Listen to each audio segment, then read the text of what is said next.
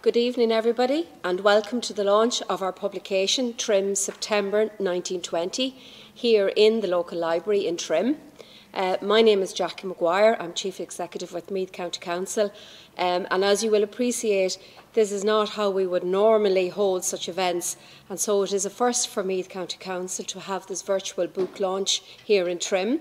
And we're very glad that you are with us via your screens, in your homes, your offices, or wherever you may be viewing. I'm joined here this evening by our Cathaoirleach, Councillor David Gilroy, by the authors of the book, Councillor Noel French and Tom French, and by a writer and broadcaster, Miles Dungan. And be assured that we are observing the current public health guidance, which has been very much to the forefront in our preparations for this event here this evening. Meath County Council is very proud to have supported the publication of the book, and it is one of the centrepieces of our Decade of Centenary programme for 2020. Unfortunately, as you are probably all aware, and you can appreciate that we haven't been able to deliver the programme as we had planned due to circumstances beyond our control. But look, as they say, a book is a gift you can open again and again, and so it is with great pleasure that we are launching this fine publication here this evening. The period from 1912 to 1922 was one of the most eventful in Ireland's history. From the campaign for Home Rule through World War I and the Easter Rising of 1916 to the foundation of the Free State, this was a decade of great change. Campaigns for social reforms went hand in hand with political events, and the Decade of Centenaries programme aims to commemorate the steps that Ireland took between 1912 and 1922 in a tolerant, inclusive and respectful way. I'm proud that Meath County Council and the local authority sector generally has played a central role thus far in ensuring the various commemorations have been successfully, commemorated and have resonated with communities across the entire country. And this evening is just another part of that journey. I will be calling on both Noel and Tom to tell us a little more about the book and the events it depicts, and Miles will tell us more about 1920 and place the events in Trim in a wider context. But first, I want to introduce the Cathaoirleach, Councillor David Gilroy, who'd like to address you and say a few words. So, David, can I ask you to come forward, please?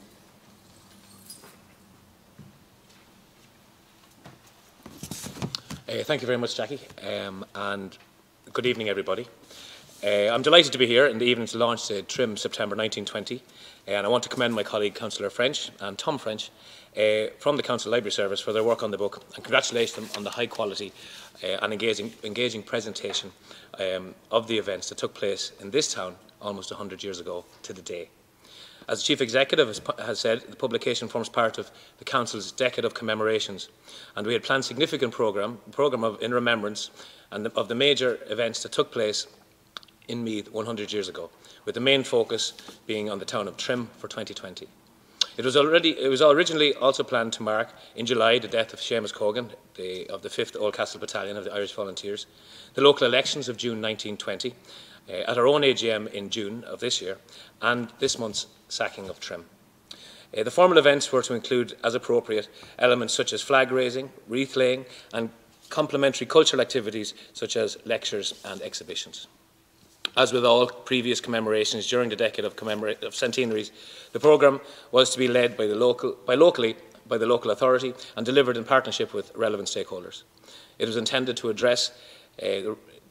the relatives of the deceased, the local communities and historical societies would all have an important role to play in these events.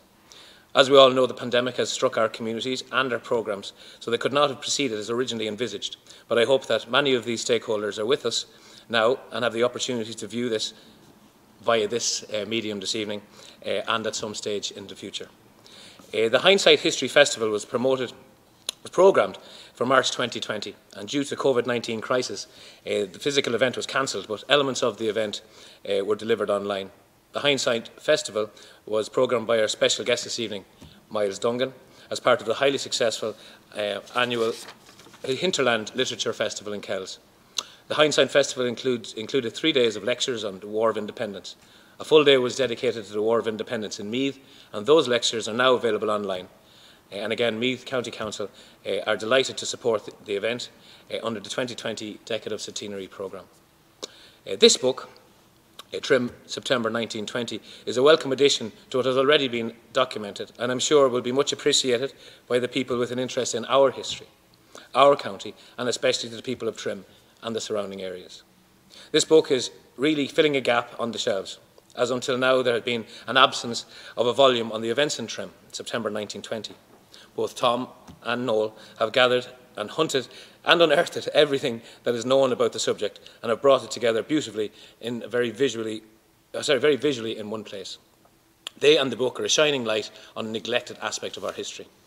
I would encourage you to read it and engage with the material, and I look forward to hearing from you directly. And in a moment you'll be hearing directly from Tom, Noel and Miles to say a little bit more about the book. And just a personal reflection I suppose I have on the book myself just before I hand over to them. While reading the foreword and setting the context of the book, I noticed that a fellow Athboy man, Jimmy Finn, was the man who was driving the van over here on the Sunday morning, carrying the oils and necessary implements of the job to tackle the RIC barracks. The interesting thing about Jimmy, obviously, the previous June, Jimmy had been elected to the Trim Rural District Council along with my own grandfather, so he was an elected representative, a councillor for the rural area of Trim. And subsequently, he also then went on to hold the same office as I hold as Cathaoirleach of Meath County Council. So such an action, I don't know what it says about councillors, and I don't know what it says about Cathaoirleachs, and I'm not entirely sure what it says about Athboy men, but I'm delighted to be one of each, and I'm delighted to be here tonight to launch the book in the presence of the very talented people who have written it, who have researched it, and also to the executive who continue to support these fantastic explorations of our history, our most local of histories, at a time when we're finding more and more out about ourselves, about our communities, and understanding, particularly at these times, the importance of being part of our communities and telling the stories of them. So without any further ado, I'll hand you over to the next speaker. I think it's Noel, Councillor French. Or is it back to Jackie? Sorry, Commemoration. And thank you for your attention and congratulations on the book. Thank you.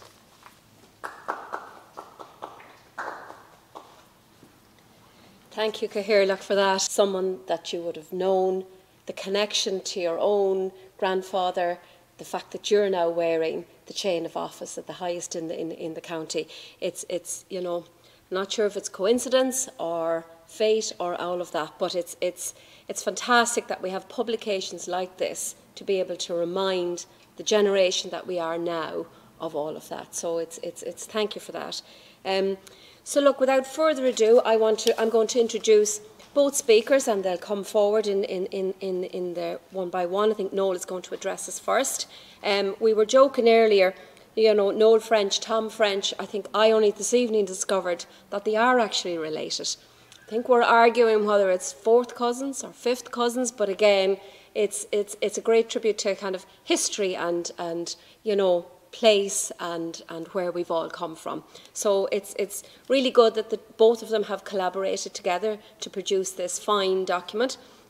Noel has been a member of Meath County Council since 2014, and I think it's fair to say that he is very interested in local history, having researched and published more than 30 books and articles. Noel. He graduated in NUI Maynooth with an MA in Local Studies and was director of the Meath Heritage Centre in Trim from 1987 to 2016.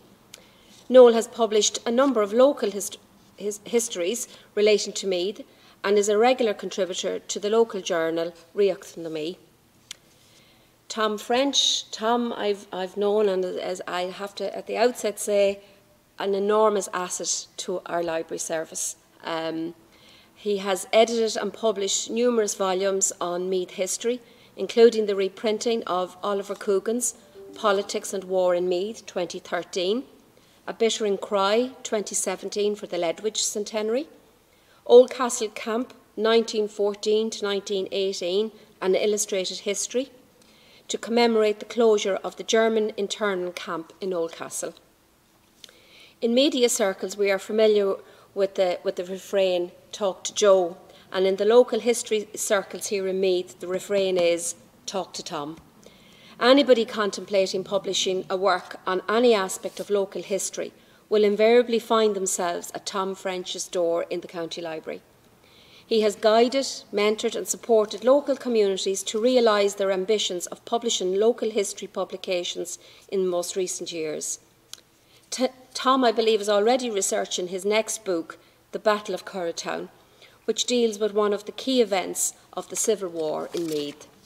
So look, firstly, can I invite Noel forward, and Tom will follow suit. Thank you. Thank you.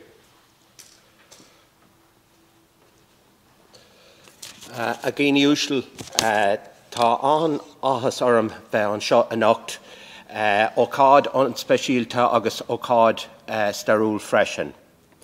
The most significant and most successful operation of the Meath IRA in the War of Independence was the attack on Trim Barracks on the 26th of September 1920. The reprisals by the Black and Tans and the auxiliaries resulted in adverse publicity throughout the world to the sacking of Trim, facilitating support for the cause of Ireland's independence. The burning of Trim Barracks and the sack of Trim remain firmly embedded in the folk memory and the memories of the people of Trim. Huge amounts of connections, and there would be a huge crowd here if we had it in actuality. I want to thank I want to say thank you to Meath County Council for producing this book. It's a very appropriate remembrance of this hugely significant and major event in Meath's history. It is just a gorgeous book. I can't describe it as anything other than that. It is, I think everybody in Trim should get it. I think it's €10, going to be €10, and it'll be on sale here in the library and in Antonio's bookshop in Trim. I am so pleased to be associated with this book, and I want to thank my friend and cousin Tom for inviting me to play a small part. It is Tom who put this book together. I merely put the foreword together, which is an account of the burning of Trim Barracks and the sack of Trim, which followed. So this was a huge event, major event in this town's history, major event in the county's history. There's lots of different things I like about this book and what Tom has done with this book. It's an easy book to dip into and dip out of. It has a huge amount of primary sources and some wonderful, wonderful photographs. Of course, the burning of Trim and the burning of the barracks is perhaps the earliest surviving film that we have for the town of Trim, and both events are commemorated in Pathé News. Work they do, both in the local studies section. I'm in and out of the local studies section, and I go into a different world when I go into that room for some reason. For over 30 years, it is a very special place to me. The libraries are a very special place to me as well. I missed them so much during the COVID shutdown. And I'm glad to say that I've been back here in the library in Trim and borrowing books just this week. So it is, we have an excellent library service in Meath, and they do much more than books, and it covers a wide part of the community now. So I want to say well done to Tom for doing this, well done to Meath County Council, Meath County Library and everybody else involved with this. It is just a gorgeous book. I have to say that. It is. Thank you, Gormagat.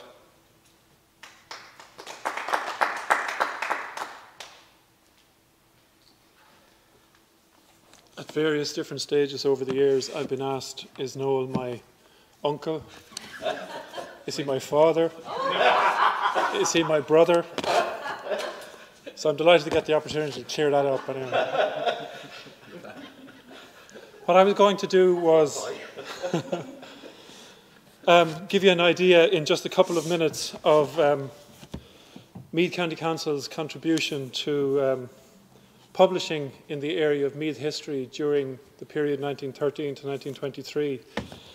And where it starts really for us is the Trojan work done by Oliver Coogan, firstly in 1987 off his own bat, because as a pure historian and an inspiration to an awful lot of people, he realised he should go and talk to the men who were there at the time, which he did. And it was a great pleasure for us and an honour to reproduce this book in 2013. And in the same year, we had a meeting in Trim Library with a visiting American scholar who was interested in the Black and Tans and memory. And he arranged to meet in library branches all over the country. But the evening that we had here was a very special evening, recorded, but hopefully we will get a chance to do something similar in the not too distant future.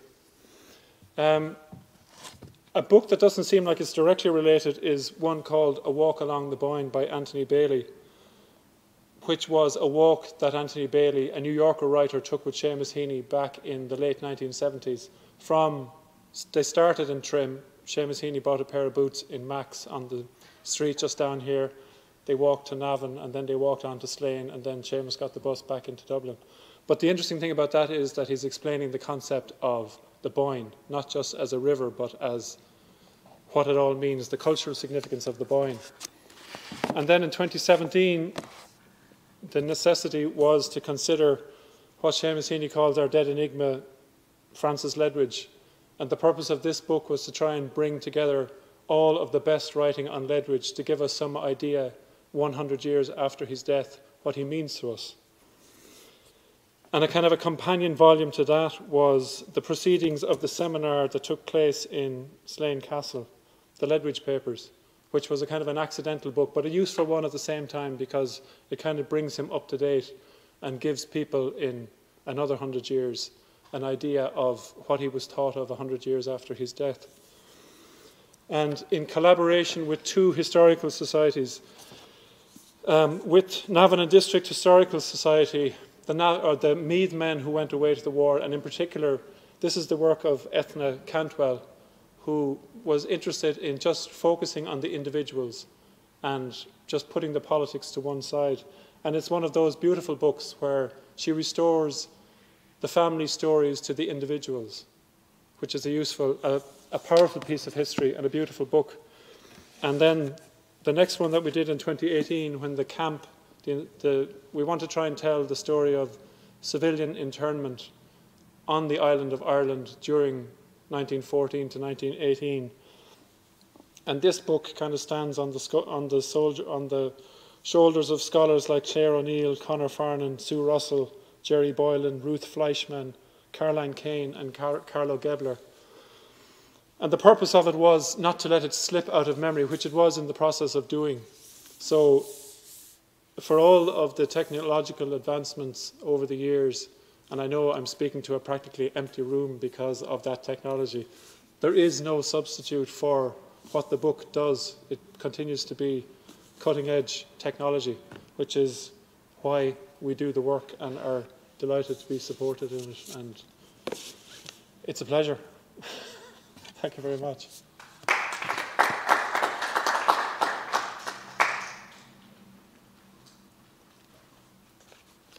Noel and Tom, thank you very much for that. And I think, as Tom has demonstrated there, as we all approach on the cusp of winter, there's certainly, for all the local history enthusiasts out there and readers, there's ample reading material there that we can even, shall I dare say, mention that word, Christmas presents, because I think we'll all be shopping local and doing everything this year, so I think there's ample reading material there, so I think we've given us all very good direction of where to go, Tom. So look, it's a great pleasure for me now to introduce our very special guest here this evening, the renowned Miles Dungan, writer, broadcaster and academic. He presents the History Show on RTE Radio 1 and is a weekly columnist on Drive Time, also on Radio 1. He's the author of a number of works on Irish and American history, including Irish Voices from the Great War, 1995, and Mr. Parnell's Rottweiler, 2013. He has taught at Trinity College Dublin, the University of California, Berkeley, and University College Dublin. He is currently an adjunct lecturer at UCD. He received a PhD from Trinity College Dublin in 2012 and was a Fulbright Scholar to the University of California, Berkeley in 2007 and 2011. He is a director of the Hinterland Festival of Literature and Arts in Kells. So, ladies and gentlemen, and listeners and those present, can I ask you to please welcome Miles Dungan. Jackie, what I've been asked to do is to put what happened here 100 years ago, on the 26th of September, in some local and national perspective. But first of all, can I congratulate yet again the wonderful Tom French, fantastic editor who has been responsible for putting together some absolutely amazing books connected with, to do with the history and the culture of our county. And to Meath County Council, represented by Jackie, and also the cousin. No, we mustn't forget the cousin. The contribution of the cousin, the forward, very important. And also to the person I reckon probably is the country's most unassuming and understated but dynamic head librarian, and that's Kieran Mangan, on yet another beautifully produced book. Okay, in terms of context, in terms of what was going on elsewhere, obviously that last week of September was of major significance when it came to the War of Independence, because the sack of Trim was preceded by the sack of Balbriggan, and there were deaths inherent in that event. A couple of days beforehand, you had Ryneen in County Clare, where 6 members of the Black and Tans were killed by the IRA, and where there was an overwhelming response, retaliatory response from the Crown forces, and civilians were killed locally. I'll come back to that. It has to be said, and as somebody who is about to add to the volume of printed material on the War of Independence in County Meath, I've got a book coming out on the subject in May, it has to be acknowledged that Meath was not a celebrated centre of IRA activity during the Anglo-Irish War. Comparisons with places like Cork, Tipperary, Limerick, Clare, Kerry are odious, and that's partly down to the presence of, in the county, in Gormanston training camp, of dozens of readily available RIC Black and Tan recruits who were pressed into service in Balbriggan, for example, on the 20th of September, with horrendous consequences for that town. Another reason for the relative lack of activity was, I think, the topography of the county. It lacks the mountains, the forests, into which an active service unit, a flying column, could easily melt after an attack. In addition, its proximity to Dublin was doubly inhibiting. RIC and military forces could respond quickly to an IRA attack in Meath. And also, something that isn't often referred to, in the area around Dunboyne, which was the bailiwick of the Meath Brigade rest home for leading Dublin IRA figures who needed to get out of the city for any number of reasons. So, military fatalities during the War of Independence in Meath were quite low. Depending on how you calculate them, they amounted to a combined Crown Forces IRA total of around half a dozen. There were actually more civilians, believe it or not, executed by the IRA, mostly as spies, than there were combined military fatalities on both sides. And that's the story that I tell in the book that's coming out in May. In September 1920, the Meath Brigade of the IRA, which also included Delvin in Westmeath, comprised 6 battalions based around Dunboyne. Trim was the 2nd Battalion, Athboy, Kells, Oldcastle and Navan. Sean Boylan, father of the great football manager, an IRB member since 1915, a former Frongach inmate and a good friend of Michael Collins, was the brigade officer commanding, the OC. Seamus Finn, Jimmy Finn of Athboy, to whom David has referred, was his second in command, and he was the brigade adjutant. And Seamus O'Higgins of Trim was the brigade quartermaster. Now, the lack of activity, the relative lack of activity in Meath, was clearly a source of concern for Sean Boylan in particular, and that might have contributed to his promise at a meeting in General Headquarters, the IRA General Headquarters in Dublin in August 1920, that the Meath IRA would take and destroy Trim Barracks, which was a well-defended former military barracks. And that meeting was attended by, among others, Dick Mulcahy, who was the IRA Chief of Staff, and Michael Collins. When Boylan made that promise, Collins offered him an opportunity to change his mind, pointing out that the target would be very, very difficult to take. And Boylan declined the invitation to withdraw that promise, and even named a date, the third Sunday in September. That was later postponed by a week, so the attack actually took place on the 26th, Sunday the 26th of September. And according to the detailed account of the assault left behind by Seamus Finn in the Bureau of Military History witness statements, the IRA were fortunate in having a number of inside men. They got assistance from a man called T.J. McElligott, who was an RIC man who had quit the force shortly after the beginning of the Anglo-Irish War. One of many, over 1,000 of them had actually quit for a variety of reasons.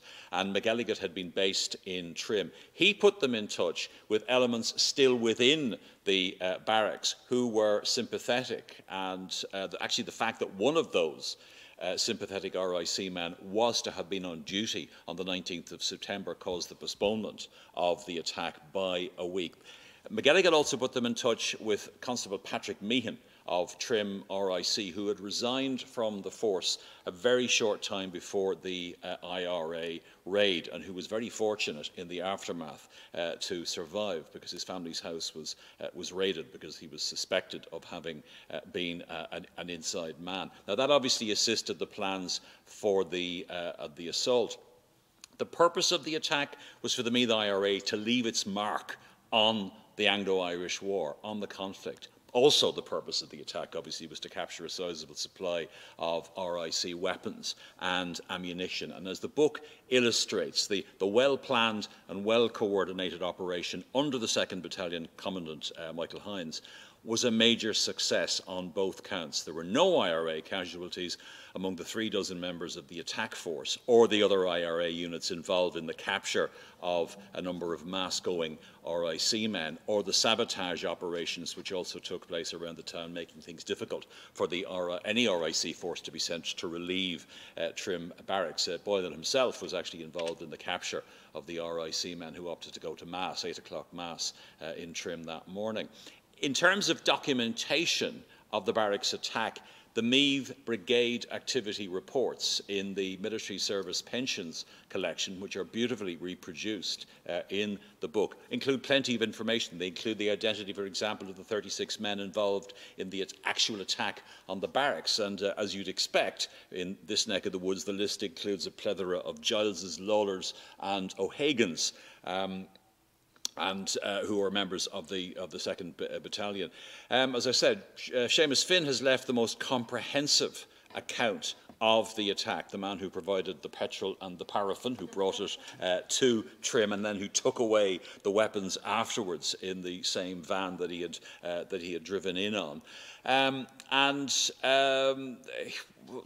think the sweetest line in a very long witness statement, which is not just devoted to the attack on Trim Barracks, but the sweetest line is, "Our plans worked like magic." Ironically, the only words of praise that Finn has for any of the RIC men involved, any of the RIC men who were captured, is for the only casualty, who was the head constable, Constable White, the only RIC man who actually put up any resistance.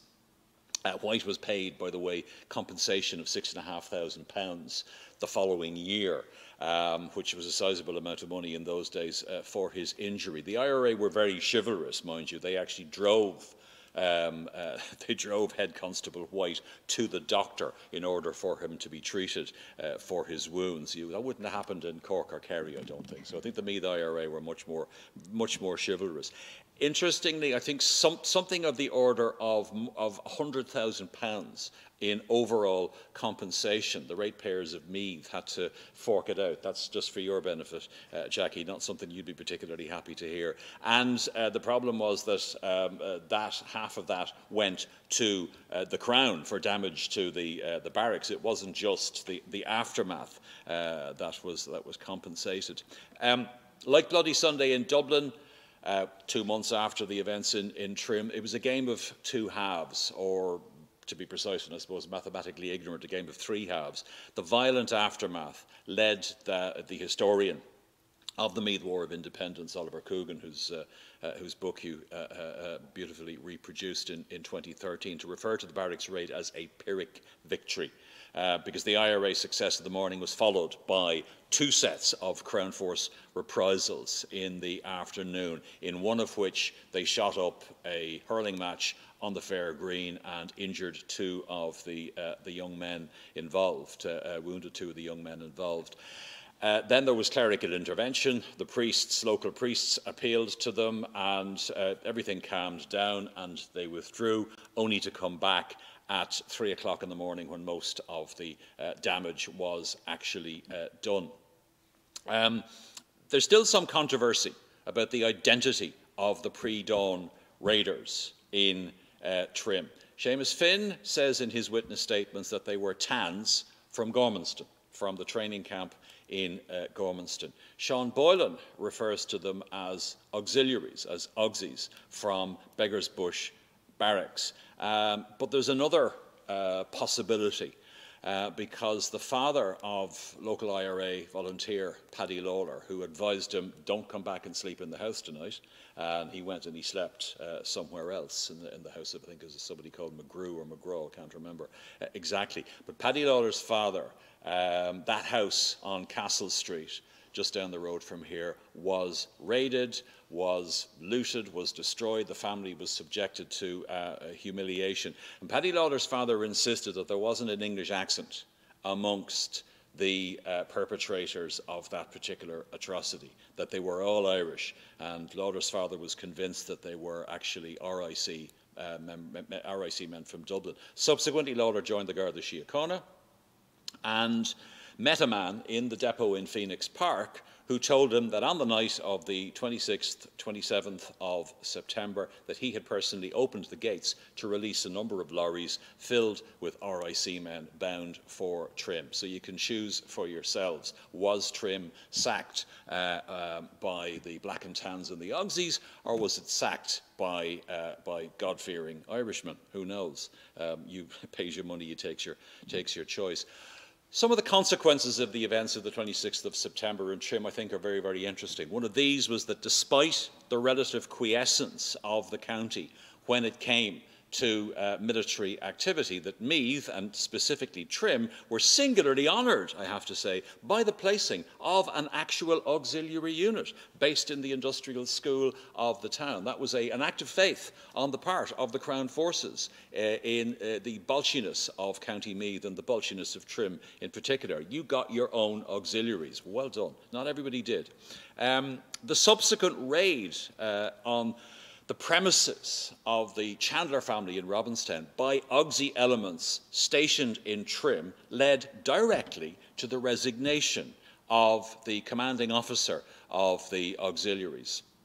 A very interesting man called General Percy Crozier, somebody that I've written about myself in the context of the First World War, but acting on information from something that I wouldn't even have thought was possible, but did actually exist, an auxiliary whistleblower.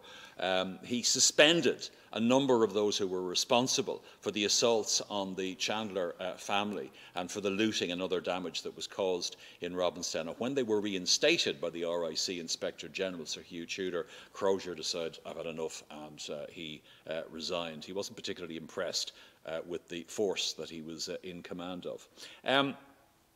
Of overarching significance, something I referred to at the beginning, Trim comes in the same week as Balbriggan and Ryneen in County Clare. Overwhelming Crown force responses against civilians for IRA actions, which made it abundantly clear that the British were operating a tacit policy of reprisal, no matter what they said.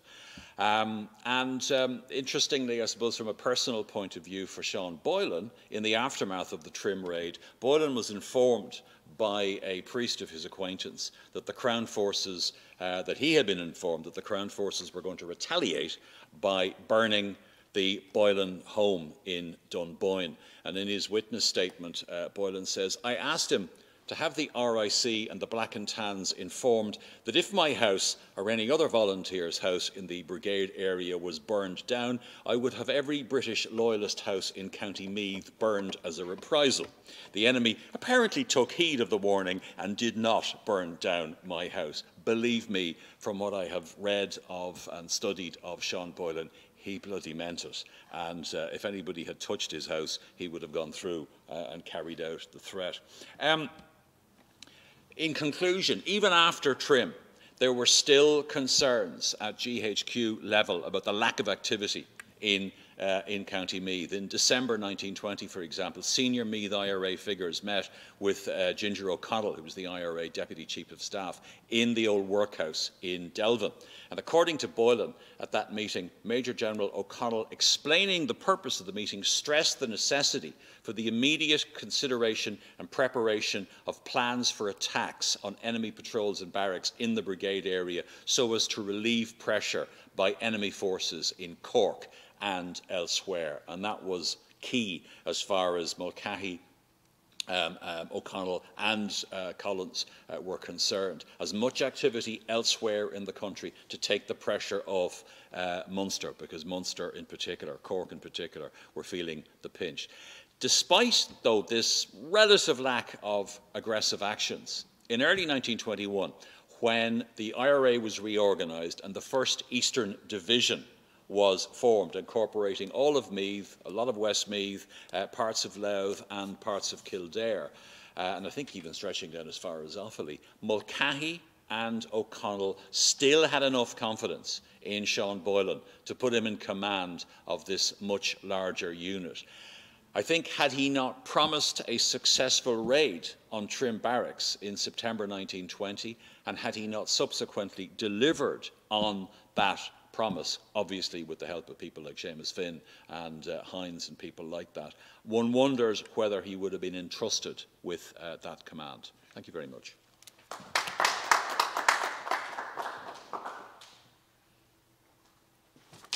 Miles, thank you very much for that extremely interesting insight around all of the events almost 100 years ago. I think it's the lilt of your voice, Miles, that I certainly love listening to. And it's such an interesting and humorous way that you tell it.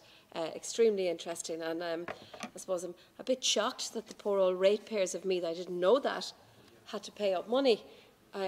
We might need to go looking for it back for next year. But anyway, and I suppose I can still confirm to you, being a native of Trim, that the people of Trim are still very bolshy 100 years later. And rightly so. And rightly so.